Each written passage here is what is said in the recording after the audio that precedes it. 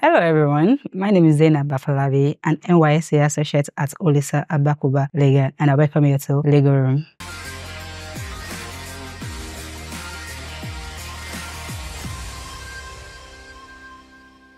I will be discussing corporate restructuring.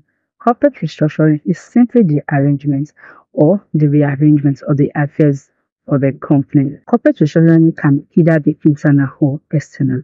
Types of internal corporate restructuring: arrangement and compromise. This is where the company makes an arrangement and compromise with either its debtors or shareholders. The shareholders, usually the holders of some class of shares, such as preferential shares, are made to forego it for ordinary shares, or with its debtors, where debtors are made to forego some debts for equity in the company. Then we have arrangement for sale. This is usually a company voluntary winding up, where a company can pay its debts within a year. It can opt for a company voluntary winding up. That's where they sell the company to another company or another individual. Then we have management buyout.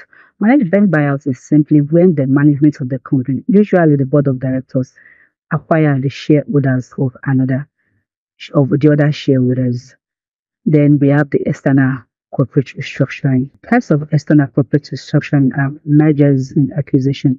People think mergers and acquisition is the same thing, but the Investment and Security Act has made a distinction between mergers and acquisition. Mergers is when two or more companies come together to form a company. This can either be horizontal, vertical, or conglomerates. Horizontal, when two companies that are direct competitors come together to form a company. Vertical, when two companies who are not direct competitors but have overlapping needs come together. Conglomerates, where two companies who does not even have the same interest. For instance, an insurance company and a clothing company coming together to become one. Acquisition is just simply the acquisition of a substantial shares or interest in a company that is subject to Section 442 and 443 of SEC rules. Another type of external corporate restructuring is management buying. This is where the management of another company buys the shares of another company. Then we have the takeover offer.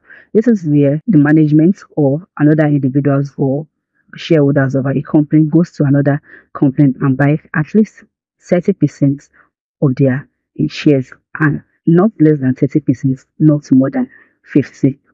Then that will say a takeover has occurred. Corporate restructuring is a very, very delicate process because it involves the change in the affairs of the company, which may affect the consumers, the shareholders, even the directors of the company. So because of that, it is an highly regulated process. It is regulated by any industry in which the company, both the acquiring company and the other company belongs to.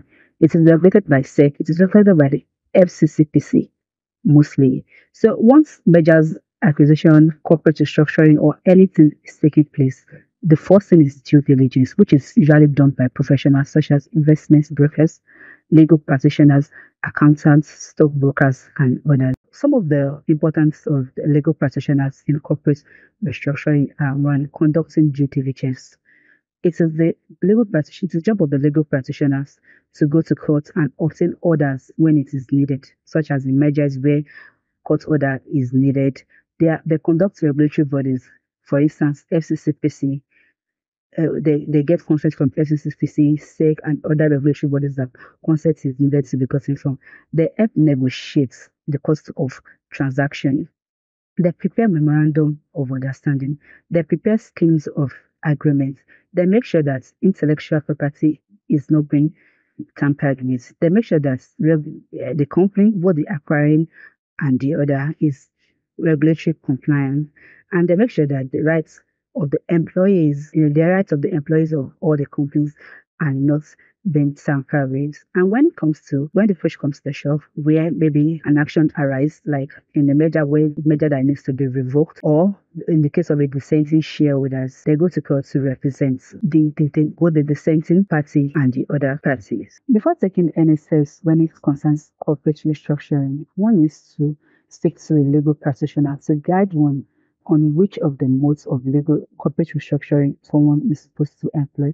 And once someone has been guided about that, the legal practitioner with advice on the steps to be taken for a successful corporate restructuring process.